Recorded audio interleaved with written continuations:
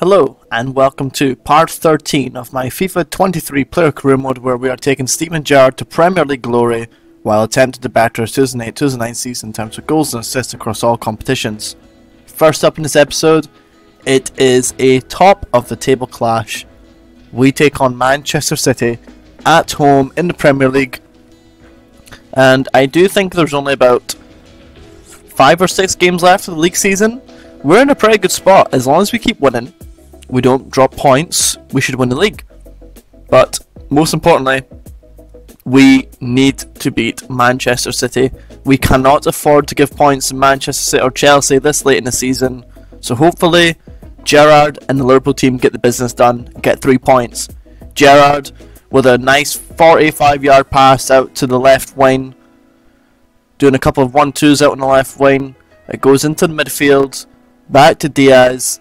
I think he's looking for Torres, finds Gerrard in the middle of the pitch, who finds Fabinho. A nice through ball into Fernando Torres, who blasts Liverpool into the lead, 1-0 on the 14th minute mark.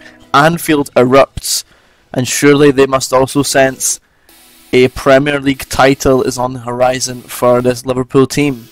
Manchester City on the attack now, around the edge of the box, play through Kevin De Bruyne, whose shot is just over the crossbar. Seems like so long ago this Liverpool team played against Manchester City in the Community Shield and lost, and look where we are now. A devastating pass out from the back from Alisson puts Manchester City in, but he redeems himself from Mahrez's shot and keeps Liverpool 1-0 ahead. Kevin De Bruyne stepping over a corner, looking to swing this into the Liverpool box. All of the Liverpool players looking to pick up a man, specifically the main man, Erling Haaland, make sure that he doesn't get a header inside this Liverpool box to bring them back into the game. They take the corner shot, play the ball inside the box, back out onto the edge of the box. Grealish trying to dribble his way through, he's not quite able to. Gerrard makes a nice tackle, but then gets dispossessed. He's still trying to retain possession. He gets done there by the Man City forward. Man City play the ball into the box. It finds Jack Grealish, who fires Manchester City back into this game. Now, Liverpool look like they're going to counter-attack here, and before they can, Grealish makes quite the hefty challenge on Mohamed Salah.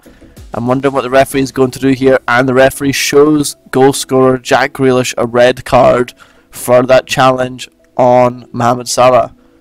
Now Torres on the halfway line plays in Steven Gerrard, who bursts past Laporte, bombing down on goal, and he comfortably and coolly finishes past the goalkeeper to put Liverpool 2-1 up just on the stroke of half time.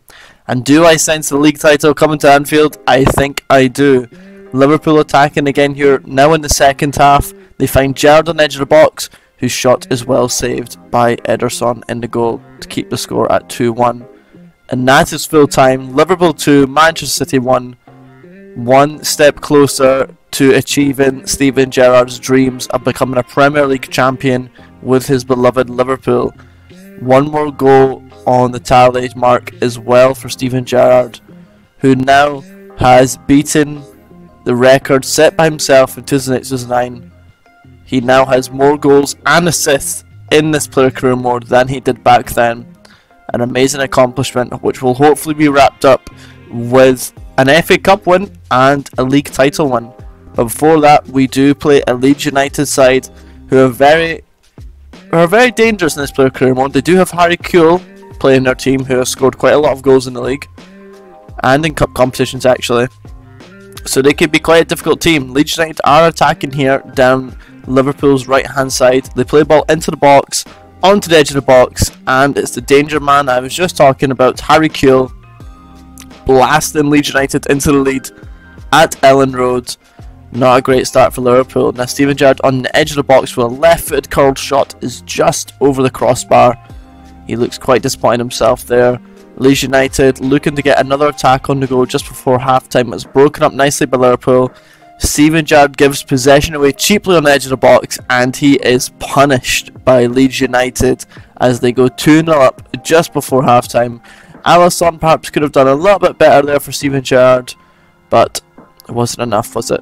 Now Gerrard playing on the left line, plays the ball into Fernando Torres, into Mohamed Salah. Gerrard coming up the back post, he gets the cross over from Salah, and Gerrard finds the back of the net to give Liverpool a lifeline in this game. 2-1 leads, but it's not quite enough as the full-time whistle goes. Another defeat away from home against one of the sides in the lower half of the table. Liverpool have dropped points again, but thankfully we are still in a good position. We are 2 points clear of Manchester City, 3 points clear of Chelsea with 2 games left to play. We do play Newcastle United next, and I'm not quite sure who we have the last game of the season, but it looks like it's going to go right down to the wire. Chelsea play a Brighton Hove Albion side who are already relegated, and Manchester City face a tough trip away to Arsenal. Hopefully results go our way and we can maybe pick up the league title in the next episode of this series. Thanks for watching, stay tuned, bye bye.